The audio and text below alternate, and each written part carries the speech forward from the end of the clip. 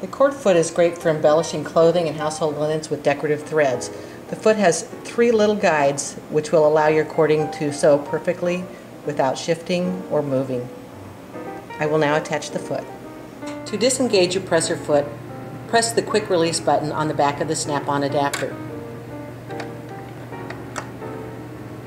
Each presser foot has a little pin.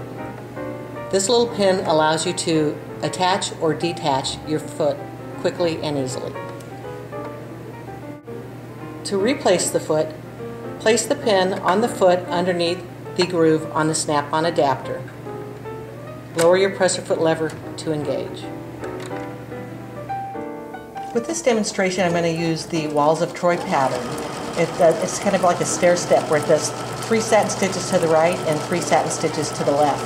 Now if you wanted to, you could just use 2 of the cord guides and do like a checkerboard pattern, or you could just use a single. Maybe you wanted to use just the center guide. You could use that for top stitching or couching, maybe with a little pearl cotton, or you can put in a little elastic thread down the center, and that'll also cause it to shear up, which is great for smocking. And there we have our lovely corded design.